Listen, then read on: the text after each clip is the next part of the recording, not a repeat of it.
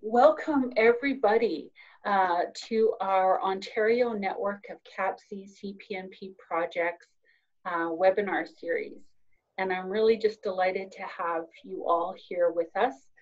Today is Friday, November 6th, 2020. And I'm really excited to introduce our presenter to you and to begin our time together today. But before we do begin, I would invite us all to just pause for a moment and take a moment to consider and connect with the land. It's really an opportunity to think about our relationship with the understanding of the history of the land where we live and reside. And as a network, we're spread out all across the province. And our Ontario network of CAPC and CPNP projects acknowledges and offers gratitude to the Indigenous and First Peoples for sharing this land. And we are grateful to be able to serve vulnerable families all across Ontario. The land where I am coming to you from is the traditional territory of the Haudenosaunee, Anishinaabe, and Neutral peoples. And so I just, invite us to take that moment to pause and consider. And I think it's a really good opportunity to kind of bring ourselves inward and prepare ourselves for learning together. So thank you for that. And it's my pleasure now to introduce you to Nicole Tuzi, who is the Training and Education Manager, I hope I've got that right, for infant mental health promotion at the Hospital for Sick Children. And Nicole will, I'm sure, introduce herself a little bit more. And I think that's with everything. I will hand over to you, Nicole. And remember, I'm here if you have any questions or concerns, and I'll let you know if any questions come up. Yes, please do. Thank you. So good morning and welcome everyone. It's certainly a pleasure to be here and to share with you a model that Infant Mental Health Promotion and our partners have been working on for nearly 3 years now. And it had been done with the hope that we're supporting the needs for individuals who are trained and have an arsenal of knowledge and skills to effectively work with children and their families from age 0 to 6. So again, my name is Nicole Tuzi. I'm our program manager at IMP, also in charge of all of our training and our education. And my role is mostly around organizing and facilitating training and workshops to support awareness, as well as the embedding of infant mental health in one's practice. I'm certainly privileged to work with a variety of sectors that work with children and families, and this morning is absolutely no different. So as much as people thank me coming on, I certainly thank you as a group for taking the time to hear me and all that we have to discuss. So a little bit more about where I came from. I have an early childhood education background, working in various childcare and early learning settings.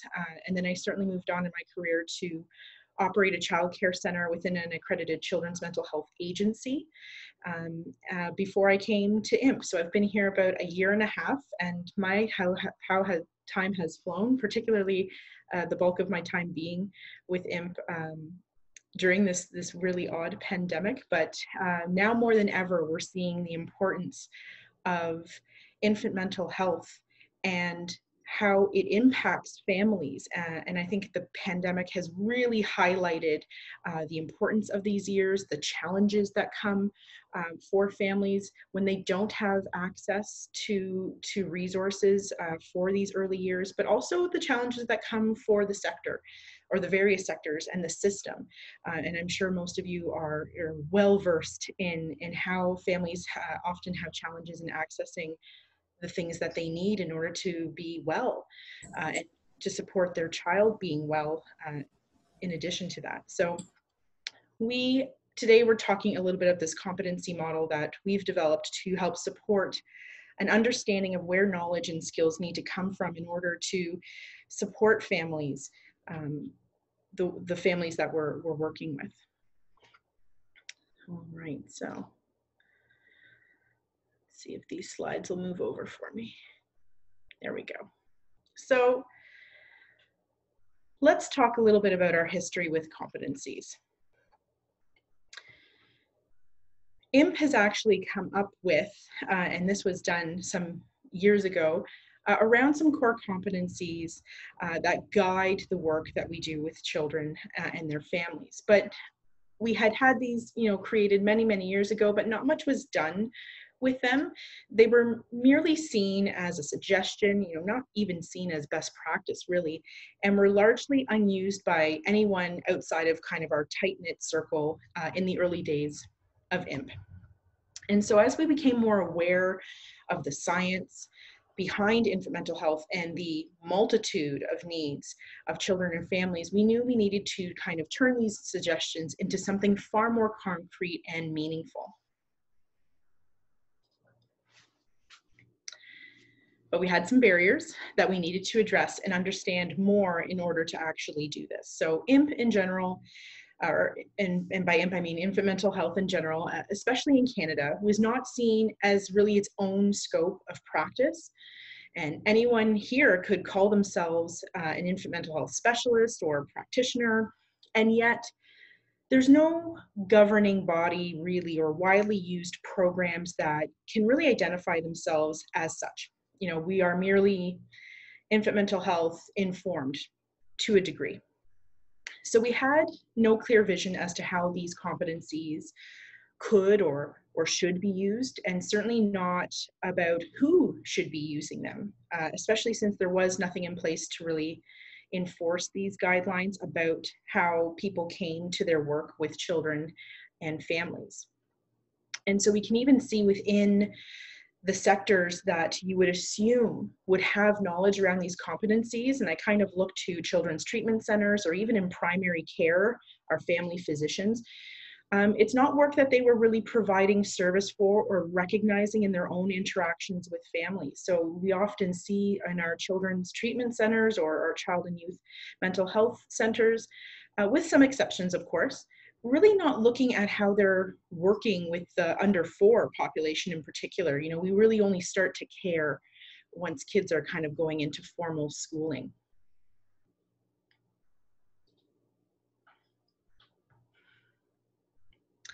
But I think we have to acknowledge that over the last several years, things have started to change. There is some growing awareness around what it means to have mental health when you are under the age of 5 in particular.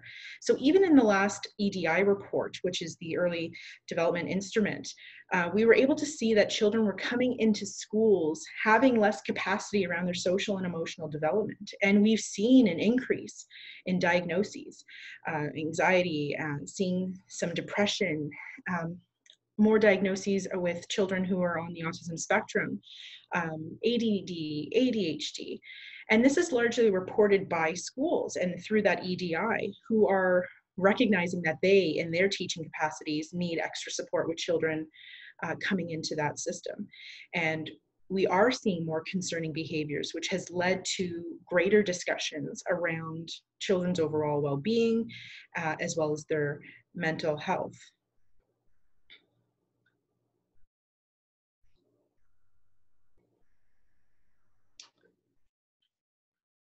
So we also know that we have partnered with some organizations such as the Ontario Centre of Excellence for Child and Youth Mental Health, certainly Kids Brain Health Network and Public Health Agency of Canada. We're starting to build that growing awareness, and we're starting to partner with people who have this similar understanding of how important these early years are. And so a few years ago we had partnered with the Ontario Centre of Excellence to actually create a publication around supporting Ontario's youngest mind, really looking at the mental health of children under the age of 6. So these documents are slowly coming out and demonstrating that there is this growing awareness, and we're using this as provocation to really delve into infant mental health and how children are impacted by the people and the world around them, and how we can come together to really encourage and promote optimal development in young children. Absolutely. We're also seeing, for example, we've partnered with Seneca, for example, to support an infant and early child mental health certificate program. It's a one-year program that offers more insight into the mental health concerns and needs of children under the age of 6. And my understanding is that there's about, I think, about 4 years of graduates at this point who are being able to take what they've learned in this certificate program and really embed it in their practice with families. I have taught in this program as well. And a lot of the questions I get from the students are, what can I do with this once I graduate? And it's kind of challenging because we still are playing with the role of infant mental health in the various sectors that we work with. And so is there an actual job for infant mental health? Not necessarily, but it's really about a perspective, about a lens. How do you engage with families, and how are you embedding that into your practice, into your agencies, into the programs that you deliver? It's really about a mind shift about how we're working with children and their families. And you'll hear me say this all the time, it's children and their families. It's about that dyad, it's about that relationship. We're working with the dyad as well. It's the other, person or thing in the room with us when there's a child in a family who are struggling and seeking supports. It's not separating the two. It's about the relationship and how are we supporting that to increase better outcomes for children over their lifespan.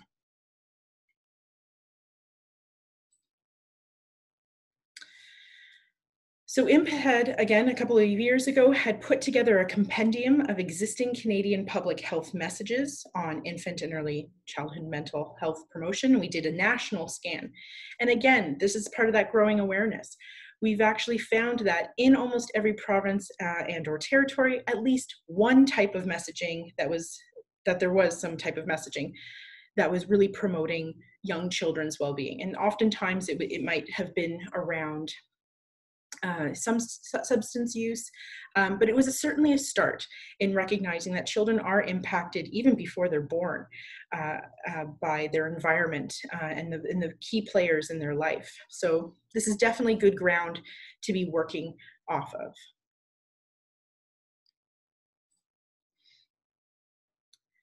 We also saw some language changing. So established programs such as yourselves in those CAPC and CPNP programs, you're starting to use the language around infant mental health. What we often hear from families, is not that I'm concerned about my child's mental health, I'm concerned about their behavior. And people starting to make the connection that behavior is a way for children to communicate what's going on and what they've experienced in their life. And so being able to start to use common language amongst the sectors and in programs such as yours has really elevated the awareness around infant and early mental health. We also know other programs such as the Ontario Association of Young Parent Agencies also acknowledge that that not only were parents their clients, but babies are also part of that. And when I managed the childcare center that I worked at a few years ago, I was a part of a organization that had a residential program for young women who were pregnant and or parenting. And what was so incredible to me is that the ministry at the time, of Ministry of Social Services, didn't actually count babies as clients. So when we counted beds, they were only the beds that were used by the young women. They're not the beds that are used by the children. And so when we would, every year we go back to our budget and we would say, we actually have 20 clients, not just 12 who are young women. We have 8 babies as well. We cater to those needs as well, but they're not seen. So there's still a lot of work to do in that realm for babies to be seen as people who need support as well. And then there's another program at Seneca too, called the Bachelor of Child Development Program. And this is a 4-year degree where you can come out with an early childhood educator eligibility for the college. And it was a program that I graduated from. And in that program, we're starting to see more courses that are dedicated to early mental health, not just domains or areas of development that are more tangible. Let's say, your cognition, your communication. It wasn't just about those pieces. It was infusing the mental health pieces as well, and really working on promotion of overall optimal development. Sydney, any questions coming through? Hi, Nicole. Just asking if your slides are going to be available afterwards. We can make them available.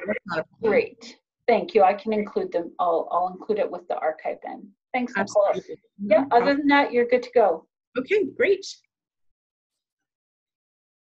So all that being said, we had gone back to our competencies and started to really recognize that the growing needs and the growing awareness around infant and early mental health means that we have to come up with some kind of criteria or guideline of what is it that practitioners in their various roles need in order to be successfully supporting children and families. So we went back to our competencies and we thought, you know what, we've got to review these. We've got to come to more of a concrete plan.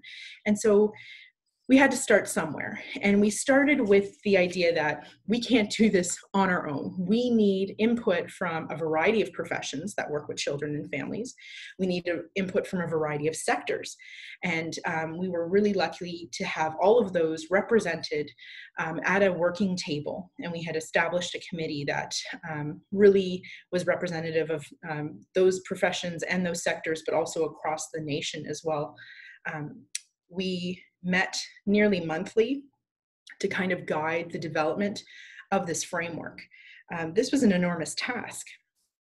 And there was an enormous amount of discussion among the committee members. What were the most important things that we had to be thinking about?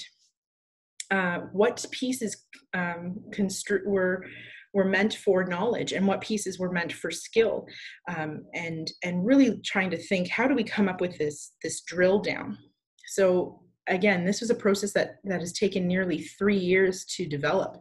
And so I just want to give credence to the amount of work that has been done around this. We've met several times, lots of Zoom calls, some in-person calls, lots and lots and lots of discussion to try and come up with, where do we even begin? How do we move forward?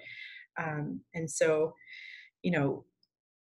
we really had to think about what is the end game as well. We could start anywhere, we could end anywhere. There's really no end in sight with how much we could put together. So these are just some pictures to illustrate and make visual all of our thought processes, because it would be quite a mess and many scribbles on a page if we didn't use these ones.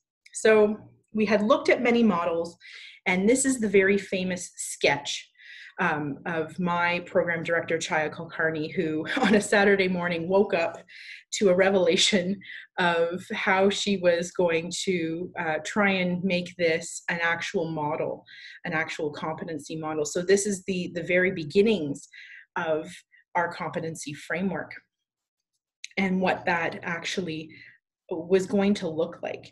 And so we've called it the fan because it kind of fans out. And these were her initial drawings and ideas of how we were going to organize all of this information. So once we had a sense of how we were going to use this model, we went to task. We had to organize all of the ideas and try to organize them in a way that made sense and was clear for not just practitioners, but certainly if we were moving towards how do we train, how do we inform, how do we deliver all of this information in a concrete and clear way. So you can see that lots of sticky notes were harmed in the making of this model. And through that, we actually began to see the clearest components of that fan. So today, this is what the fan actually looks like. We have at the bottom there, foundations for infant and early childhood mental health practice. And then I kind of call these parts the pieces of the pie: promotion, prevention, early intervention, and treatment. And under each piece, so even in foundations, there are components that are specific to knowledge as well as skill. You know, it's one thing to know something from a theoretical perspective, it's quite another to embed that and apply that in your practice. And so we just want to look at the components here. It kind of mimics that Bronfenbrenner model where you've got the child and certainly the relationship. We have the two figures here, adult and child, at the center of all of this work. And they're surrounded by their caregivers, the people who are most important in their life. They're surrounded by, you know, what's happening environmentally, what's happening from a cultural perspective, and certainly what's happening from a community perspective, and then surrounded by all of the skills and the knowledge of their of the resources, which are, you know, people like you. So this first component looks at those foundational pieces, and we really looked at these foundational pieces as no matter where you are in terms of your scope of practice in the pie, these are the components that every practitioner who is working with children needs to be aware of in order to be able to be successful throughout the other components. And we'll dive into them more wholesomely in a moment. So then we move over to that first promotional piece. And this is just looking at resources that are encouraging optimal early mental health. And that's a lot of the CAPC and CPNP programs. You're doing a lot of promotional work. You know, just because there isn't an issue yet, doesn't mean that we can't do the work now to try and prevent that from happening or mitigate any things that we can't control from perhaps a developmental or biological piece. You're likely also working in some prevention measures as well. So maybe we know we're working with some families who are at risk. And again, that promotion and prevention work is happening to mitigate anything that may happen later on if we don't address some of the, you know, kind of issues that are that families are facing. The next is early intervention. And this is where we begin the work of, all right, we might be seeing some concerns. We want to jump in, we want to intervene, we want to provide support and resources and be a resource. And what's the best way to do that? So what are the knowledge and skills that are associated with those who are working in that early intervention space?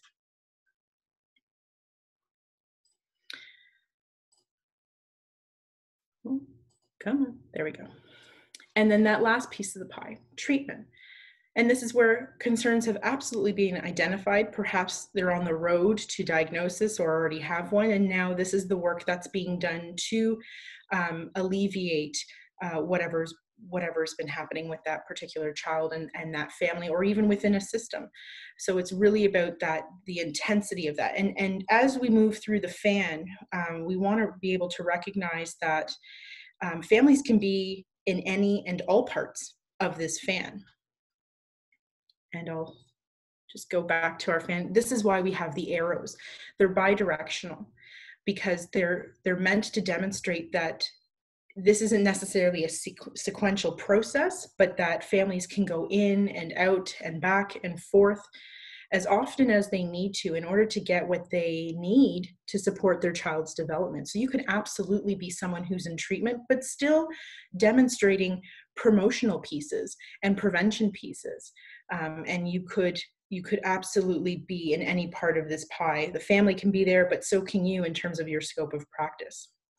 The knowledge and skills piece are really just scaffolded from the knowledge and skill prior. So when we came together as a huge group to determine this, you know, this was already built on and was driven by strong relationships we had with various sectors and professions. So it's just for us indicative of how important relationships are, not just in our work, but certainly with the family and that dyad, always coming back to that dyad in the center as to why we do this work and why we need to do it well.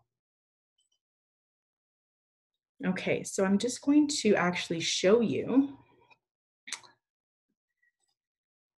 Okay. This is the actual drill down of all of those knowledge and skills pieces. So this is it's currently still in draft form, but we can watermark it and send it out, Sydney, along with the presentation if people are wanting to take a closer look at all of these components. So you can start to see, like, this is no small feat. We have our foundation and the knowledge and skills associated. So we have headings and subheadings.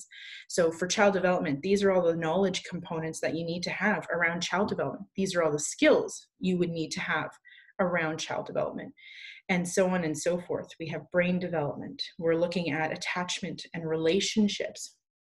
What do you need to know about community?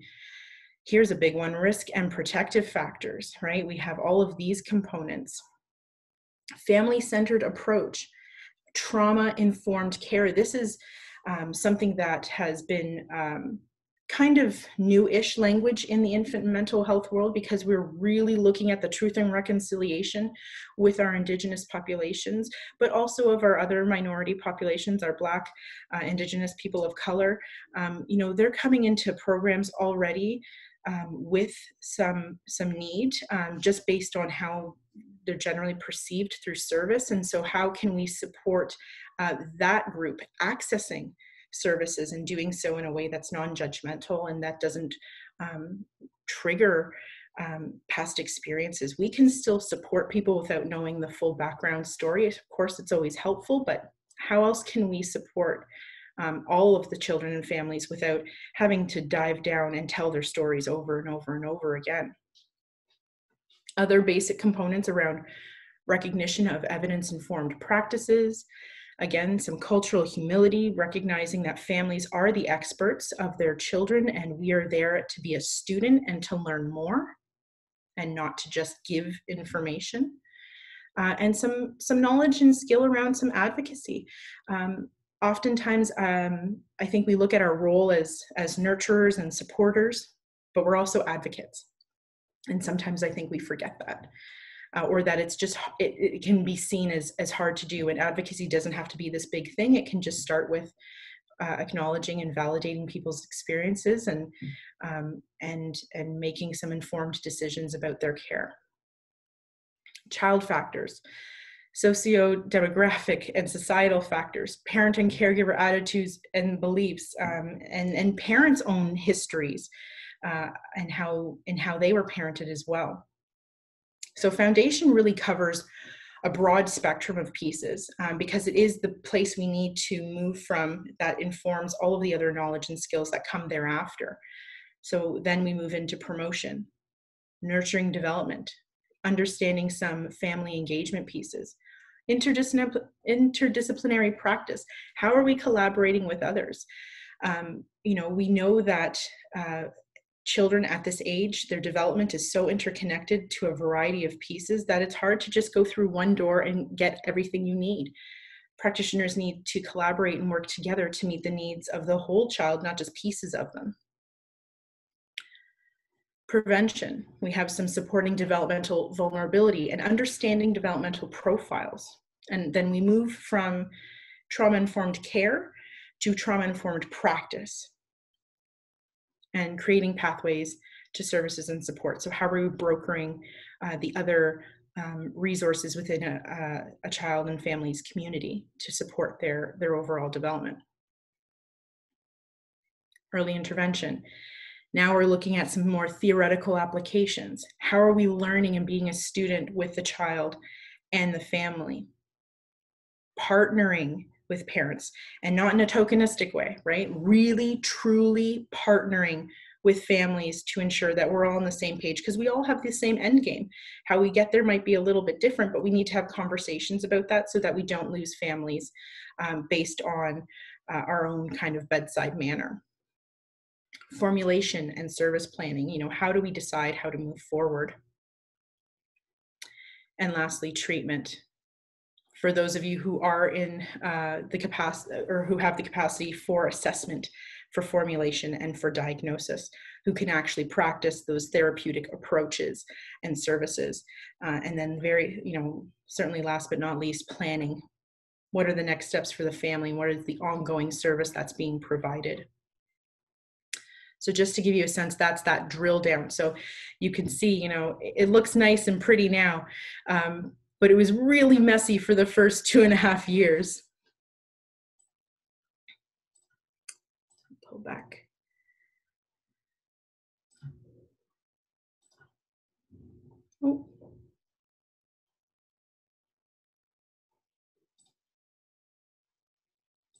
Sorry, team. Yeah, there we go.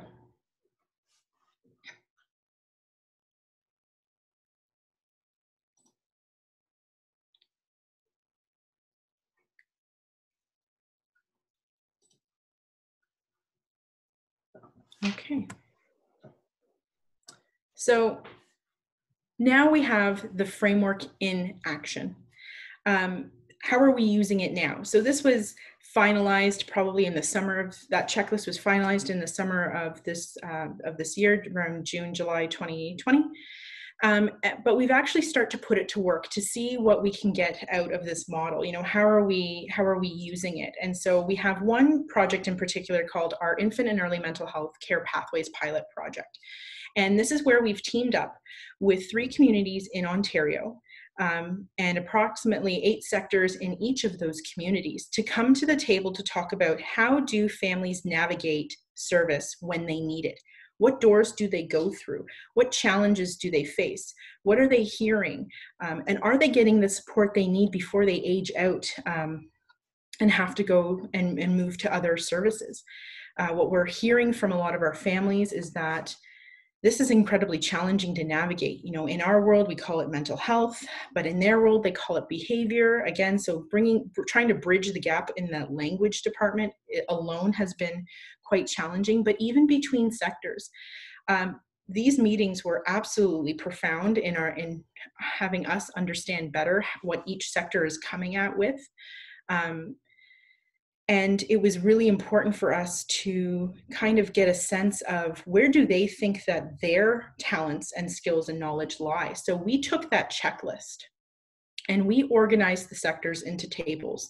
You know, education's here, early learning's here, child protection's here, so on and so forth. We gave them that checklist and we gave them on these massive sheets. And we asked them to actually go through each and every single one of those bullets. There's 272 bullets in that checklist. And we asked them to go through them and say, do you feel you have strong knowledge and skill in this area? Limited knowledge and skill in this area? No knowledge and skill in this area. And it was quite amazing to see all of the reflection that was going through this process and really starting to unpack, you know, what is my scope of practice, but also what is the scope of practice of the other people in my community? And if a child needs XYZ, they might come through my door, but I may not be the best resource. And that's fine. But now I'm aware of who is, and I can direct them there. And so it's not necessarily always about making the right referral, but certainly making the better recommendation around who is in the best position to support you and your child's needs. So we were able to take that information and get some really beautiful data out of it. And you can start to see from a foundation lens that those in education, and I'll outline for you, the blue is the knowledge piece and the orange is the skill piece. And 1 is where they identified not so great knowledge. And 3 is where they determined that they were quite competent. So we've got, you know, let's look at education. Education, you know, we have a lot of amazing teachers out there, but most of their background is in something that is more subject related as opposed to child development. They're not so much learning about their audience. They're learning about the content they're supposed to be teaching. And so they're coming to the work not having a whole ton of understanding around the foundational pieces around child development, for example. Child welfare. Was another interesting group where they had lots of knowledge around social determinants of health, about outcomes for children, but because they didn't necessarily do the work themselves, their skill was a little bit lower. They weren't actually doing that work, and that's fine. This isn't to say that any sector was not smart enough for this work. We're not testing IQ. We're looking at what is the scope of your work. So again, let's go to early learning and childcare. Lots of knowledge in foundational work. They do a lot of schooling and training around development, but when you look to skills, sometimes they're not operating based on that skill set. They've got that knowledge in child development, but perhaps they're not as knowledgeable in the other components of foundation that are around social determinants of health. They don't really use that language. They don't use that information all that well. And then we've got some primary care as well. So lots of knowledge in the foundational pieces, but they're not doing the work themselves. So the skill is a little bit lower, just to give you a sense of how people are self-reporting.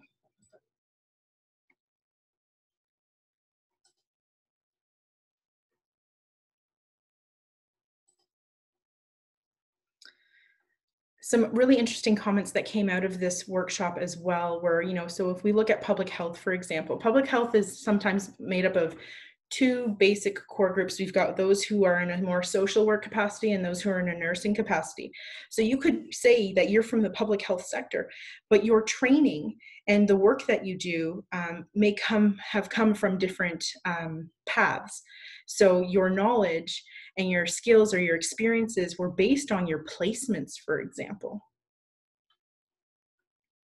And then you can see where early learning and childcare, it's not within their scope of practice to do treatment. So they're going to have zero skill in this. That's not their scope, and that's fine. But having been aware, being knowledgeable about what's available in terms of treatment is important, given their work with families. So we then asked them to identify for themselves what were areas of strength that you found when you were doing this process. And so primary care was looking at, we have knowledge and we have in our work some integration of interpersonal practices, being able to refer to different organizations or professions. They were able to do that quite well. Education actually found it quite hard and quite difficult to come up with the strengths for this age group because they're not often working with that age group or they're not trained with that particular age group. Child welfare identified that they had strong theoretical knowledge. Public health was noting that they have that strong knowledge of social determinants of health and having a holistic wraparound perspective. And children's mental health said they knew of strong knowledge of, or they had that strong knowledge of family engagement and the importance of context.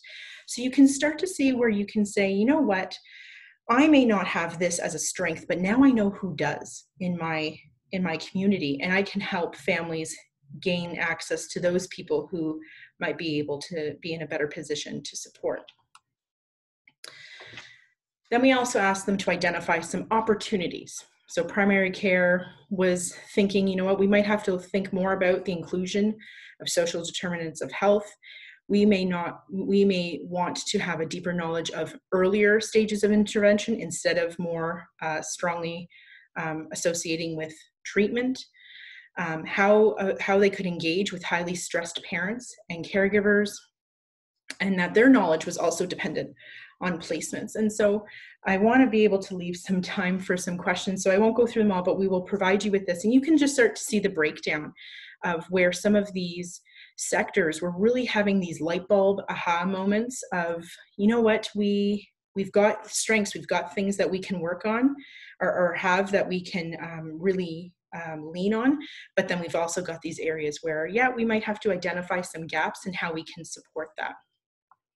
So what's happening in these communities is that they have all decided that they do need more knowledge in infant mental health. And so we've embarked on a training series with all of them. So these three communities total close to about 1,000 practitioners.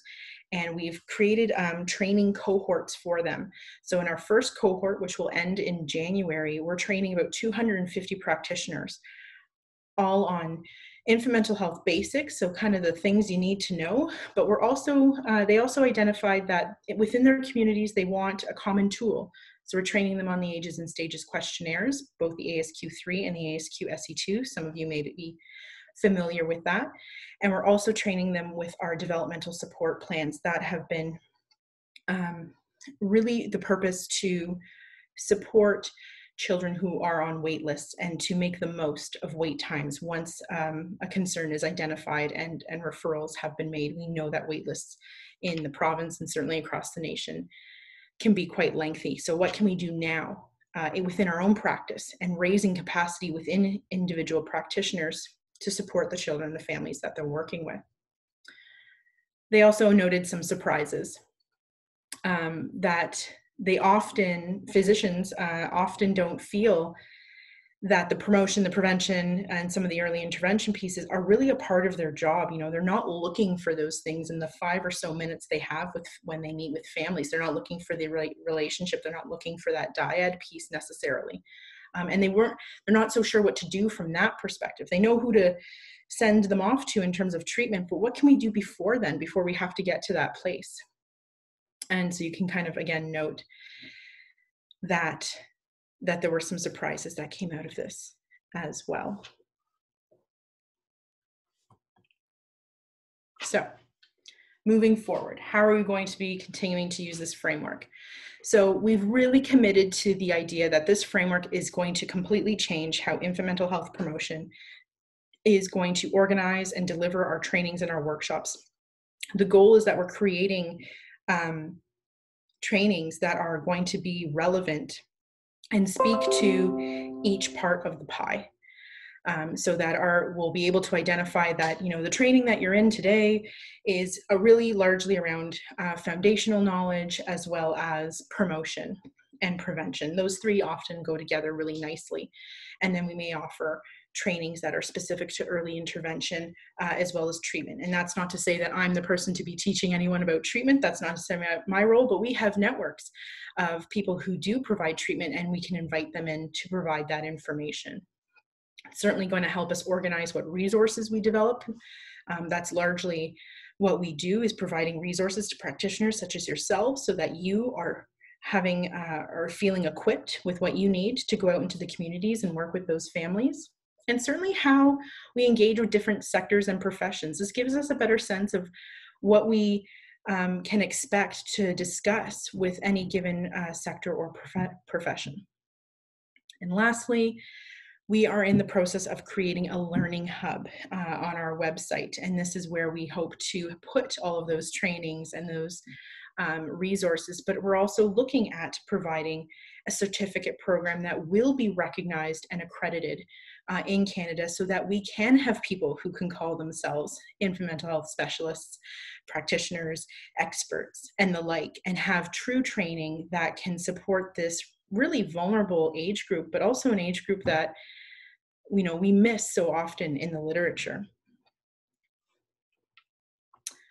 And so with that,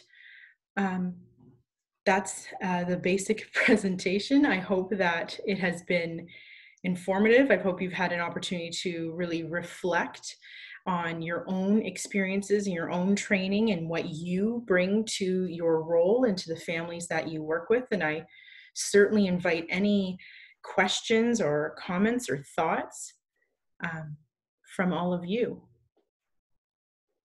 Nicole, hi.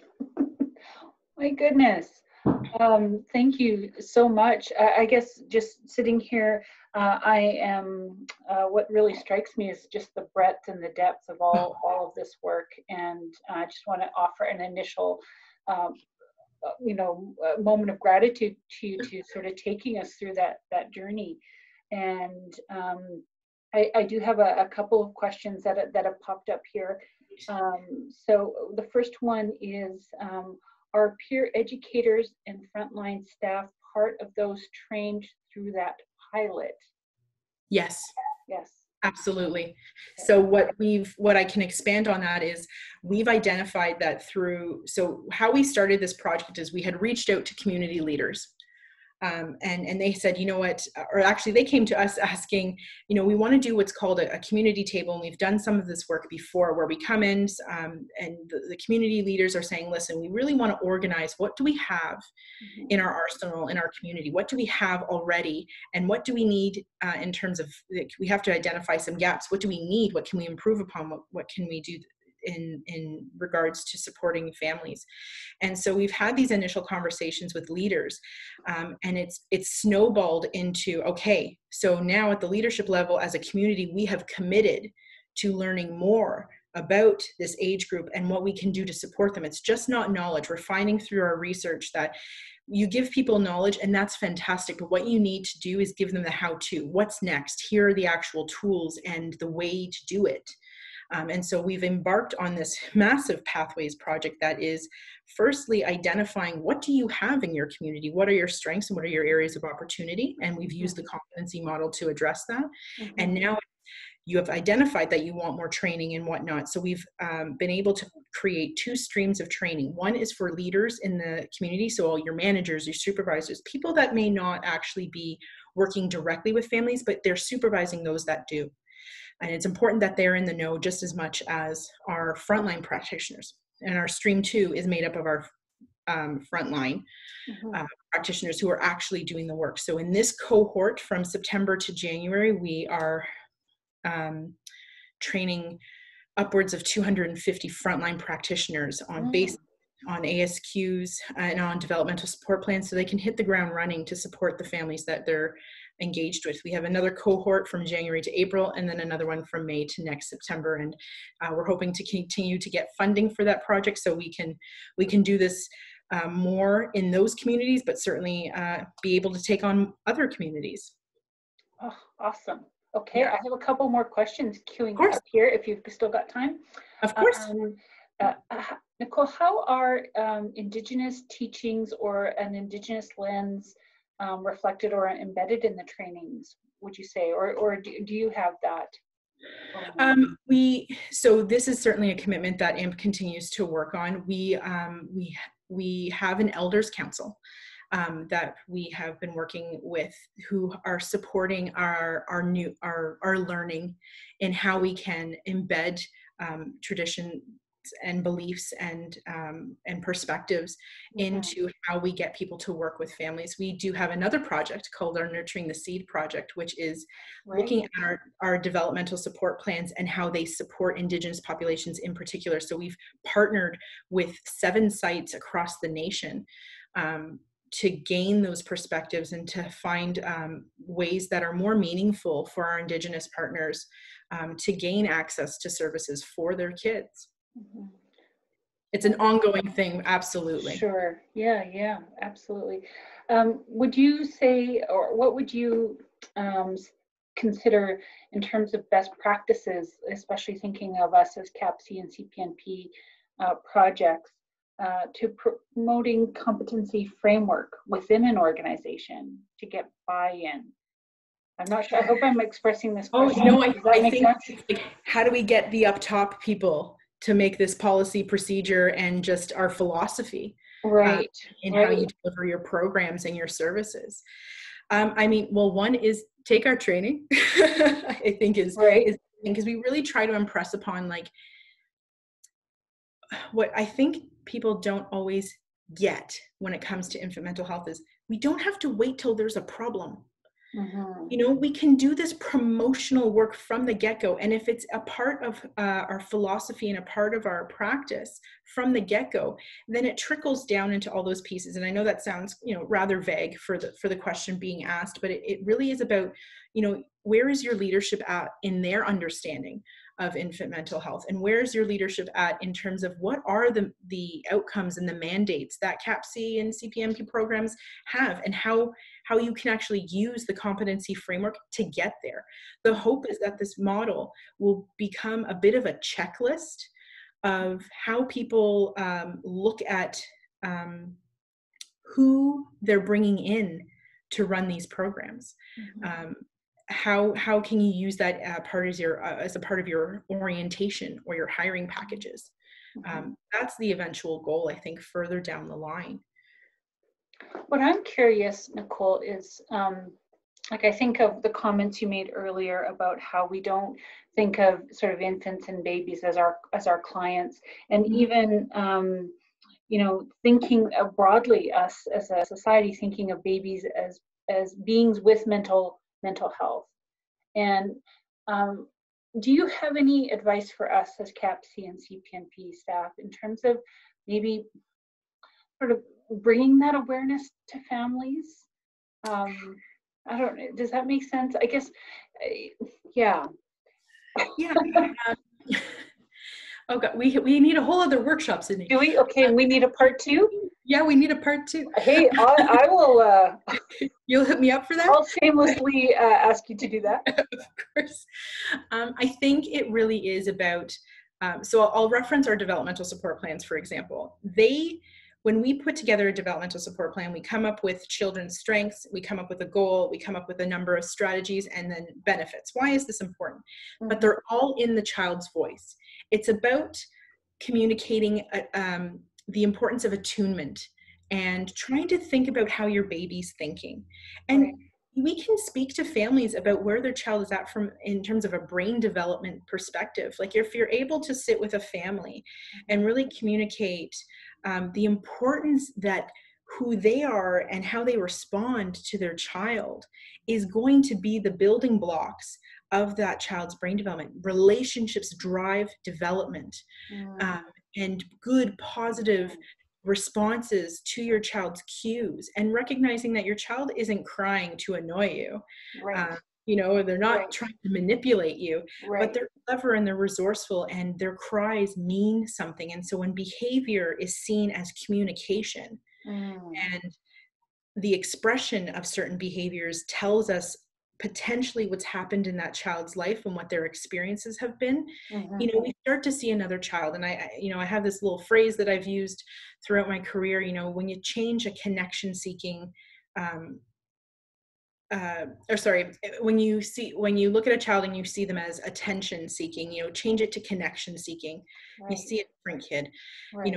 About how many times they're trying to connect with you because you are so important, and recognizing the influence that families have on their child's development, positive and less positive, is going to build the road. It's a roadmap of what their lifespan trajectory is about.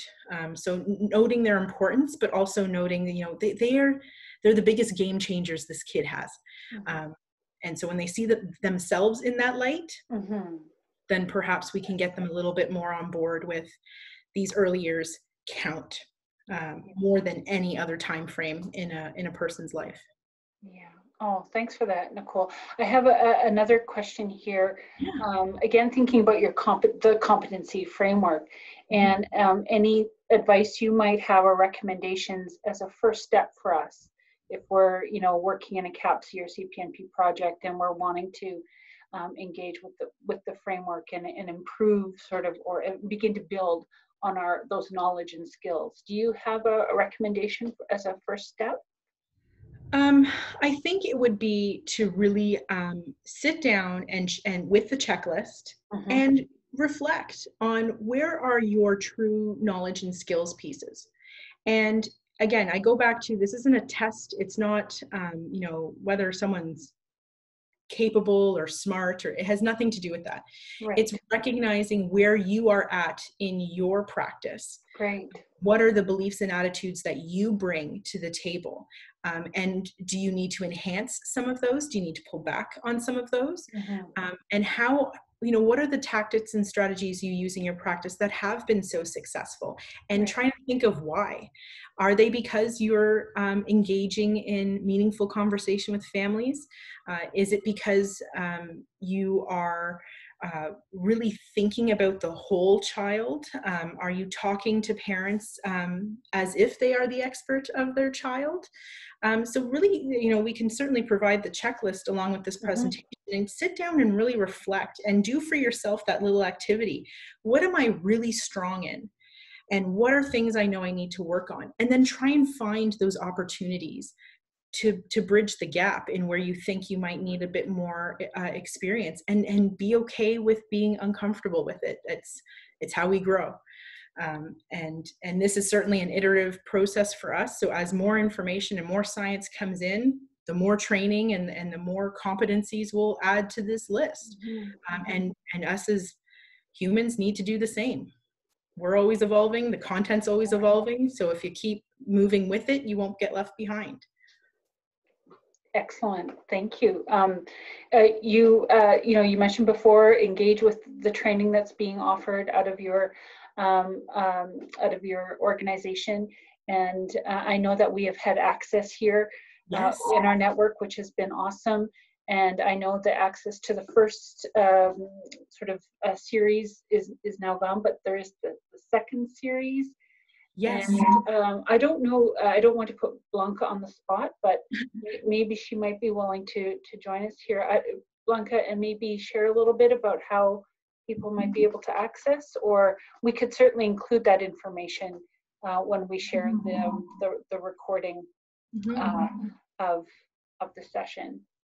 Sure, Sydney. Thank you. And thank you, Nicole. That was amazing. I know that it's been a long journey. I had been a part of some of the discussions, but certainly not to the extent of some people who actually represent CAPC CPMP projects from across the province. And, you know, they definitely had amazing input from the CAPC CPMP perspective, but also within their own sectors and disciplines. So that was an amazing experience. So in terms of the access to some of the infant mental health promotion training, we had been, you know, really lucky to have for the last few years access to all the webinars. And actually, it was through CAPC CPMP that we first piloted with infant mental health promotion, the very first infant mental health webinars back in 2012, 2013. So those webinars really started with CAPC CPMP, which is kind of neat. Yep. And we've been able to, you know, have the resources to offer those at no cost, unlimited access for the last few years, since 2013, basically. Fortunately for the foundations training that was just launched in January by IMEHP, we didn't have funding for this year. But Chaya, being who she is, graciously, after the pandemic, probably like the following week after the pandemic, I was on the phone with Chaya. Many people were accessing the infant mental health 2018, 2019 webinars at that time. They came in really useful to people that were working from home.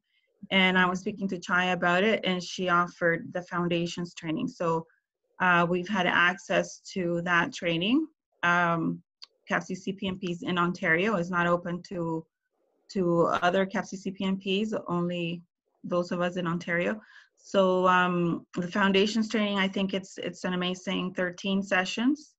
And some of those, I think the bulk of those are available in French as well.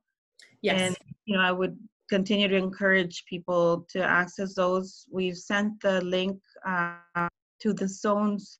I don't know how much those have been shared. The link to register, you do have to pre-register for them, but we can do that again, Sydney. I mean, I can send you that link again, and we can definitely.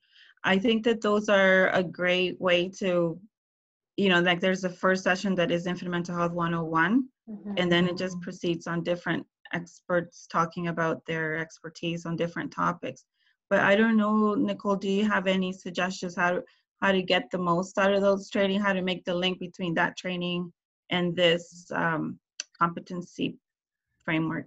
I think, I mean, the lectures, so the lecture series, which you're talking about, Blanca, we have so many like series, so I try and discern between them all. So the lecture series, where there was the 13 sessions from a variety of experts in the field, touching on again, a variety of topics in the field.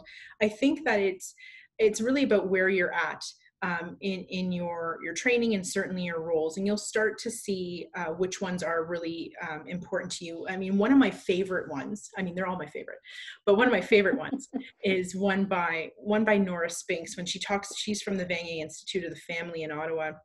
She talks a lot about her engagement with families. And I think that's the starting point. Start there and recognize where your relationship is with families and how you build relationship with families and how you're delivering programs. So having that lens is really important to providing the best service possible. And then I think that we've also got, Blanca, we have our IMP Basics, which is separate from the lecture series, which is pre-recorded. It's on our website. It is free. You do get a certificate out of it.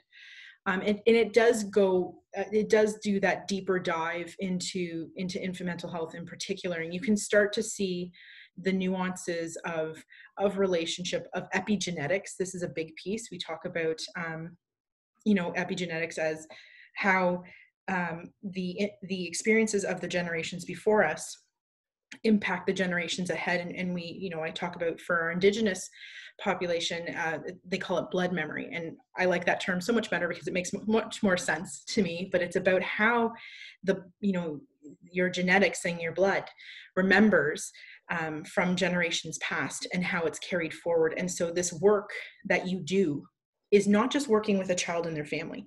Your work impacts generations to come. And that is the profound impact of the work that you do. And so really recognizing that when you start from the beginning, the work that you're doing isn't just session by session or program by program. It is for years to come. So being really intentional, being really mindful of those interactions and that engagement.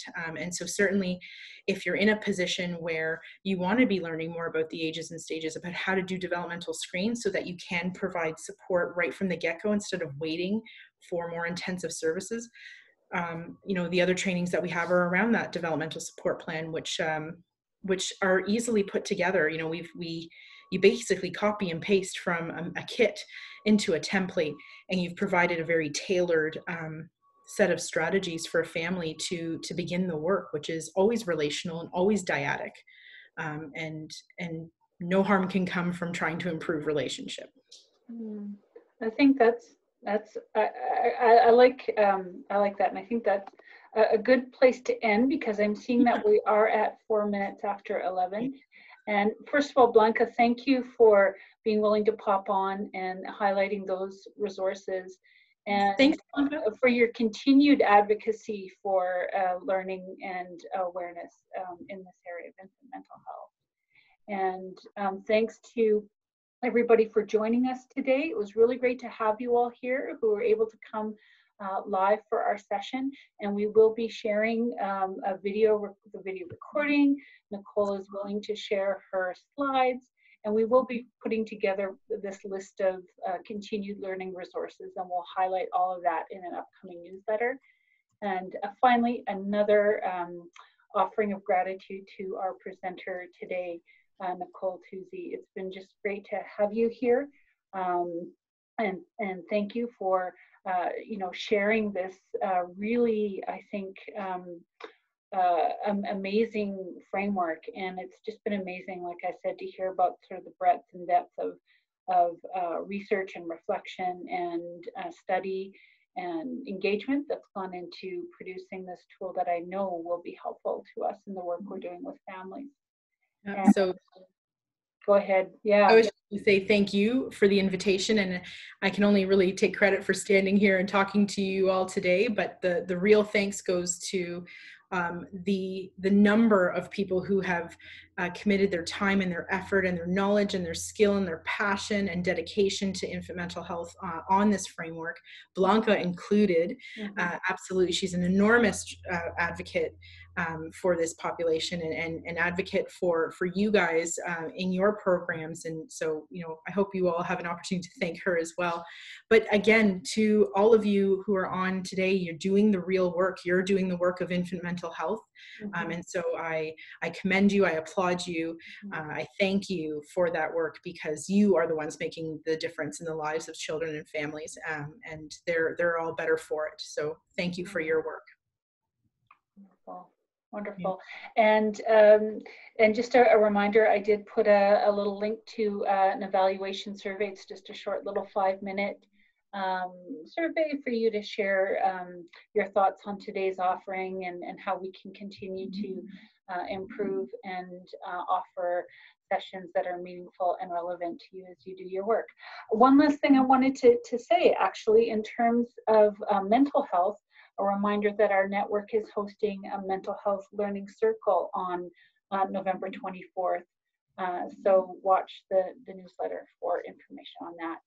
And with that, goodbye, and let's all enjoy this this bonus of a sunny weekend that many of us have been given in Ontario.